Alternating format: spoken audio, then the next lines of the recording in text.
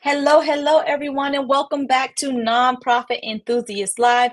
I'm your host, Lasheena Williams, and so excited to be here with you all as we conclude the summer. So this month, we're talking about National Nonprofit Day for nonprofits. We'll be talking about that throughout the month. We're talking about fundraising, and all of those wonderful topics to help you um, grow your nonprofit organization. So today we have very special guest Robert Jones back on with us, and we're going to dabble a little into the fundraising area. So let me welcome back up Robert. Hi, Robert. How you doing? Good. We're so glad. It's always good to have you on, especially because I know we're always going to be talking about money, money, money, one of our favorite Right. topics. That's right. Yep. Okay, so for our guests who it's the first time getting to know you, can you talk a little bit about yourself and how you entered the nonprofit arena? Oh, okay, awesome. So I'm from Chicago, born and raised, still here actually, and I got started within a nonprofit space after graduating college, working for a Big Four firm, and then doing a tax rotation, going through various tax groups in the firm. And then once I landed in the tax exempt organization space, I fell in love with it. And so I was there for about 8 years, left there and worked for a family here in Chicago, a large philanthropy family here in Mhm. Chicago, where I kind of led their tax entities, exempt entities. And Mhm. then I left there and went to a bank. I was at the bank for about 5 years in a charity group, and Mhm. then decided to start my own firm. And so that's what I've been doing the last 5 years from that perspective. So a lot has been going on, Mhm. but some good things. So what we do at our firm, RP and Mhm. Associates, we basically do your monthly accounting, and we also keep you compliant with state and federal agencies by doing your tax returns, the 990 and any other state related entities that comes state related things that come with that. So that's what we do on a daily basis. We have clients that are all over, like you, Lasheena, in Florida, Yeah. uh, Yep. Yep. and we handle things not just your basic bookkeeping, but even when it comes to some government grants, we handle the accounting side of that as well. So it's kind of all overall perspective. We basically handle kind of like everything from A to Z when it comes to I love it. charitable entities.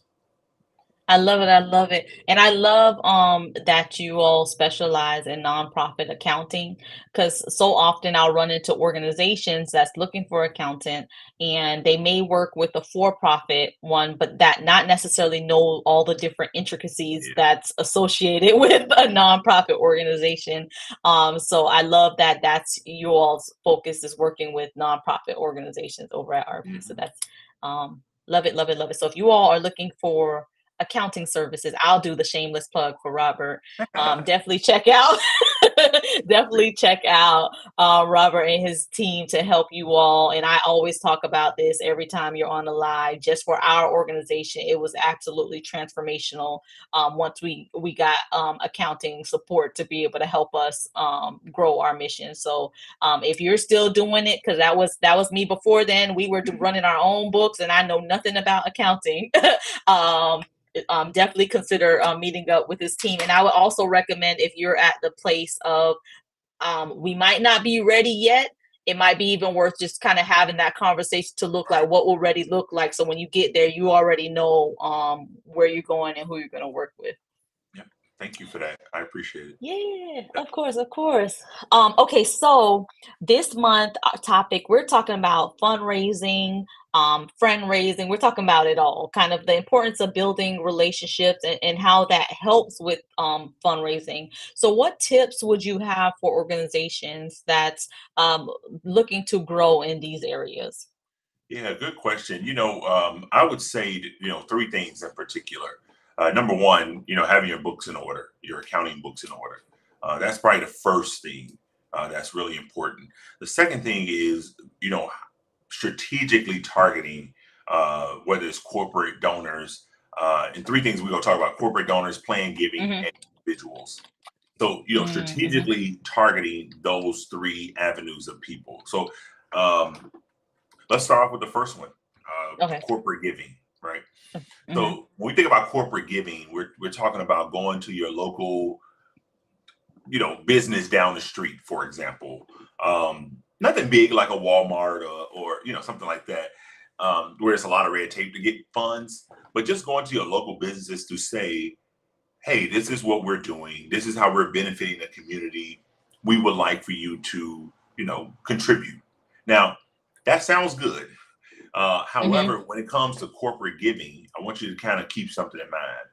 Corporations do not just give nonprofits money, Mm-hmm. because on the corporate side, they cannot write that complete amount off on their return. Okay, so when it comes to corporate giving, it's best to say, would you like to sponsor? That word means a lot, because on the Mm-hmm. corporate side, being a sponsor is like advertising for them, marketing and advertisement. So they have a Mm-hmm. line item for that. All right. Mm-hmm. But when it comes to your side, you're still receiving funds, but you're kind of maybe putting their logo on a few things, right? Mm-hmm. So they're getting something in return, which is great. You're getting the funds you need, and they're also getting advertisement, which is Mm-hmm. fantastic. So when it comes to corporate giving, just please keep that in mind, that it's not as straightforward as like your individual donations. Mm-hmm. Okay. Yeah. I don't know if you had a question before we move on to the No, no, second no. one. I love that. So with the corporations being able to tap into their marketing line item through saying, "Hey, we're looking for sponsorships," Mhm. which is really cool, and it's something that many corporations they build out their marketing line items. A lot of them have pretty big marketing line items. So if they put you on that kind of reoccurring, like, hey, they'll help us get the message out. That's a good way to bring funds. I love that you mentioned that. Yes, awesome. The second way is plan giving. A lot of times we don't talk about this, but plan giving is really, really important. So let's talk about that for a moment. So, uh, plan giving is basically someone leaves funds to you, within their will or within their life insurance policy. So, as a bit, when you go and apply for, let's say, life insurance, for example, they ask you who would you like to be a beneficiary. Mm-hmm. Most people put their husband, their wife, kids. They may even split it. Um, Mm-hmm. but people don't realize you can actually put a nonprofit on there as a beneficiary. Mm-hmm. And so, how do you strategically go about doing something like that? Number one, running an ad Mm-hmm. campaign or things of that nature. Um, Here's an easy way to kind of do that. Talking to older family members. I know that sounds very crazy, but Mm-hmm. we know the inevitable is going to happen to all of us, right? And so, Mm-hmm. because we understand that, it's not a bad thing to talk to a family member who is older to say, "Hey, do you have a life insurance spot?" "Yep, I do." "Okay, well, out of curiosity, you have to ask them how much they have, because that's kind of intrusive. But Mm-hmm. you can also just simply say, "Hey, how would you feel about maybe 1% of that coming toward the nonprofit that I run?" Mm, That doesn't sound like you're begging necessarily, right? right. But it's strategically saying, this will be nice for you to do. You can also offer something by saying, "Hey, if you did this, I don't know how much money that is, but if you did Yeah. something like this, we could, maybe put something in the newsletter about you, anything of Mm-hmm. that nature, to just say your legacy is kind of going forward." Mm-hmm. Um, that those type of conversations might be difficult to have with some people, Yeah. as we know. A lot Right, of people right. don't. Yeah. A lot of people don't want to talk about when they go die. Um, Right, right. but Yep. they know it's going to happen. But most Mm-hmm. people don't like to have that type of conversation, and Mm-hmm. so we realize that. But that is a sure way of, hey, this is funds that may be coming in when this happened. Mm-hmm. Um, that you can kind of even put on your books as well. So Yeah. just a thought. Yeah. Yeah. No, I like that you shared that because that's an area, especially for smaller and possibly mid-sized organizations that might not be tapped into Hmm. as much, especially when you have people that's really bought into your mission. And now inviting them to be able to let their legacy continue. Yeah. Yeah, it's a tough conversation, but you know, um, I know for them too, it may be fulfilling to know that it doesn't end, you know. Yeah. Yeah. Yeah. Yeah. That's very true. Yeah. Very true. The Mhm. third way, of course, is always individual giving. Mhm. I think sometimes we forget about that, to be honest, because we're trying to go after big corporate dollars. But we don't realize Mm. that with those corporate dollars come what's called grant agreements. Mhm. It's called Yep, being yep. legally, there's a lot to go with that. So, Mhm. you may get $100,000 from somebody, but if there's a grant agreement that comes with that, that's pretty extensive. And there's things you need to do to kind of, make sure you're spending the money correctly and, things of Mhm. that. When it comes to individual giving, let's say if you start a GoFundMe or any other platform like that, the average individual is not checking up behind you when they give Mhm. you $100 or even $500. Mhm. They just want to give and keep it moving. And so with individual giving, you don't run into a lot of red tape, a lot of scrutiny, I would say, when it Mhm. comes to that. So I would say, starting off with those three ways Mhm. is a really good way of not only getting your name out there to people, but also it doesn't come with a lot of red tape when it comes to Mhm. that giving. So let me ask you, because you mentioned GoFundMe, and I know there's other ways of sending. You know, there's the the PayPal's, the Mhm. what Cash Apps, the Mhm. Zells, all these, the Venmos, all these different ways. From an accounting standpoint, which I'm normally typically really hesitant on using, and I'd like to get your thoughts from accounting standpoint when taking in donations. Are those like platforms, would you say those platforms are okay to use, especially like a Cash App, or would you recommend like another another Uh, means for the organization? yeah, very good question. So let's just talk about individual donation with that, because that's probably what you'll see. Yeah. Um, Mhm. if somebody is, let's say, at an event you have, and they go, "I would like to contribute," and they go, "Can Mhm. I just Cash App you?" Mhm. I would say probably no to that. Mhm. Um, I would not make that a habit. I'll just say Yeah. that. Mhm. Most organizations have a donate now button on their website. That's the Mhm. best way, because that's a secure way of funds coming in and out. Excuse me, funds coming into the organization. So Mhm. I would definitely lean more toward that route than, oh, you can just Zelle me, whatever you want to Zelle me. Right. Yeah, it's just a better way. And maybe with organizations also having a few different streams, because I know like I've seen organizations like where they have a Cash App, they got a Mhm. Venmo, they got a PayPal, and I'm like, what, how do you keep up with all of that? That's a lot. So yeah, yeah, it is a lot of different ones. So maybe kind of zooming into, like, I know for us we have like one payment, one organization that we use, and I'll say it's givelively.org. It's Yep. free to organizations, and you can just go on. And it still links to Stripe and do all of that other stuff. But you can go on to the website, click that donate now. You know it goes to you, Hmm. and then they'll also keep track of the donors and some of their information also in that basic information in the system that you could kind of transfer over um, as well. But yeah, I would recommend to organizations not to have too many different platforms, because you're going to get confused, your staff's going to get confused as to where to send them, and then your donors are not going to know which app can I use this month Yeah. to donate to you. Yeah. I'll tell you something else regarding that. Why it's not good to have Mhm. a lot of platforms is Mhm. because I've seen this recently where, let's say, somebody is set up on a recurring donation Mhm. and they decide, I don't want to do that no more. But Mhm. you don't know how they contributed, because you got too Yeah. many platforms. So Yep. be very Yep. careful with that, because then you run into, if you can't refund them right away, you're going to run into Hmm. another issue. So that's really important to keep in mind. Yeah, no, that's a good point. Okay, so we have talked about corporate sponsorships, you talked about planned giving, you talked about individuals. Any other tips you have in the areas of fundraising or building relationships, fundraising um for your nonprofit organization? Yeah, good question. The best way is to tell your own story, right? Mhm. So, we're on social media a lot, hours at a time, Mhm.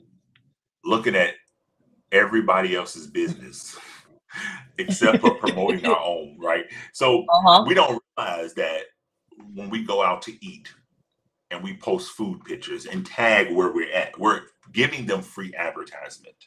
Yep. And Yep. so why not do that for yourself?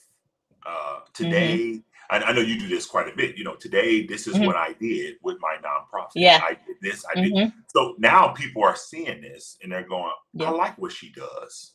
Okay, Yep. let me contribute. Um, Yeah. and don't be afraid of saying, if you would like to contribute, this is Yep. how you can do so. I don't see that often with You're right. with the Yeah. smaller nonprofits. I actually see where they have a I don't want to beg for money mentality.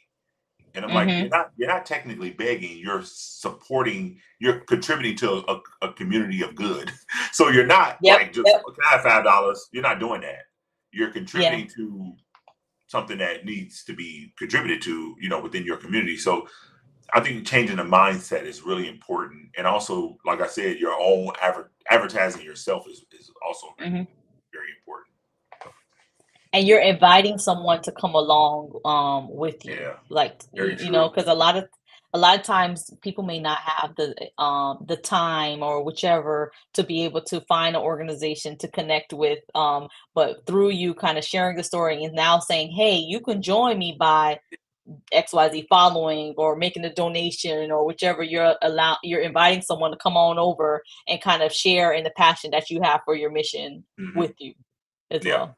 yeah, very, very true. Very true. Yeah.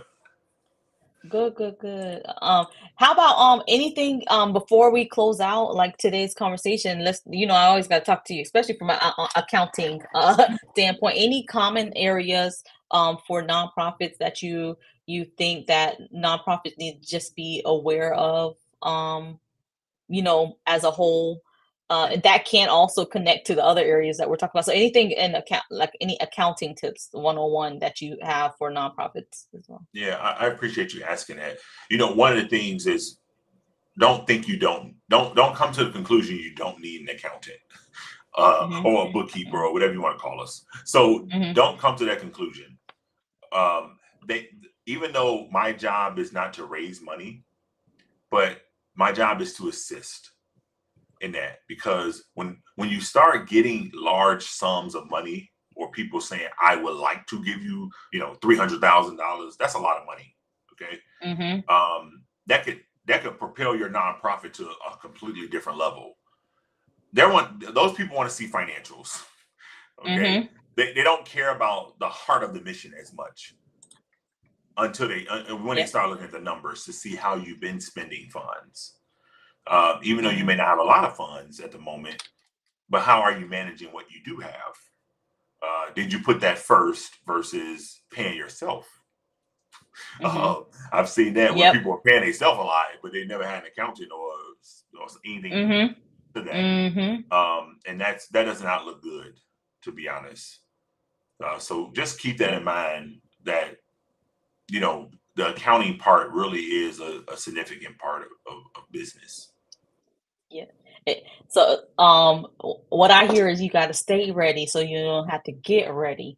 So you Yeah, meaning, right? So even true. you might feel you don't need accounting now, but I can tell you even down the road, especially as you start going after those larger grants, they ask for your historical data. So they ask for that data when you were less than 50,000. They want to know about what was happening then too. So if you weren't maintaining your books, then it's almost like you have to wait extra years to go after those type of funds. So that's something you definitely want to consider is you might feel like you're not in the place, we're under 50,000, we can't necessarily afford to invest in an accountant right now, but I'll definitely recommend that you research, schedule a call with Robert and his team to kind of see what would it look like, and at what point do we press go and bring an accountant in, because years to come, it's going to come back to you. So Yeah. 3-4 years, 5 years down the line, you're starting to go after these larger grants. They're going to say, we would like to see the last 3 years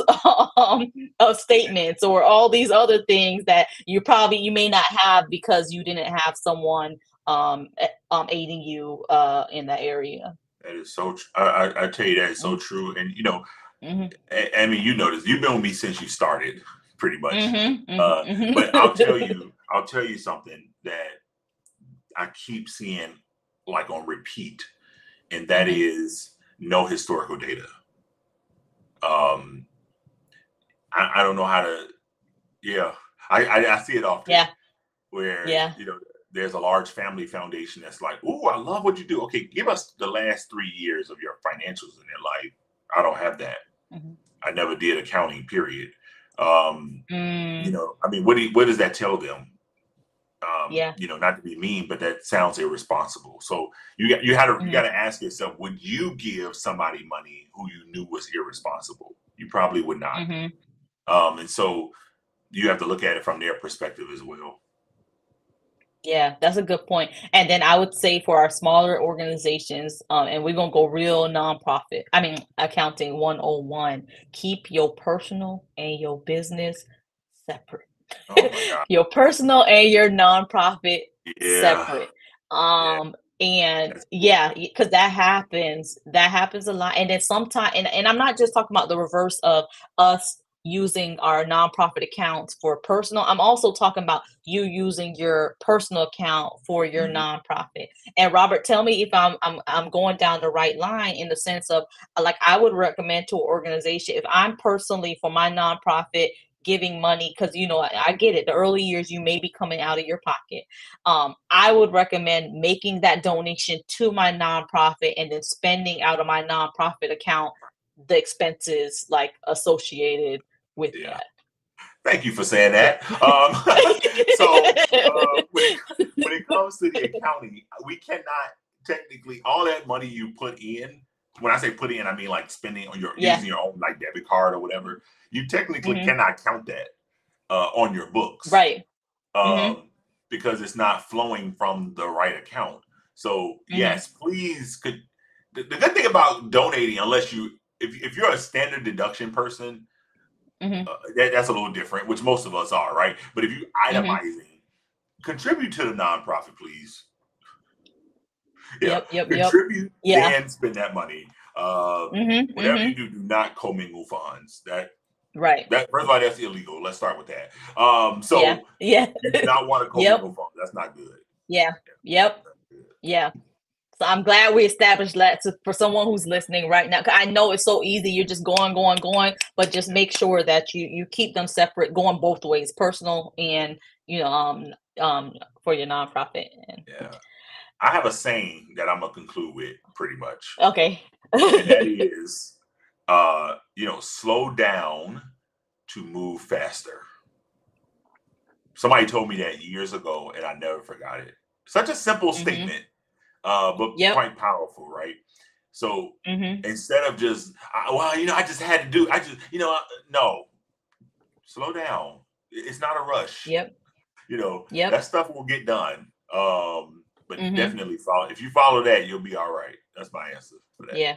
Yeah. Yeah, I love it.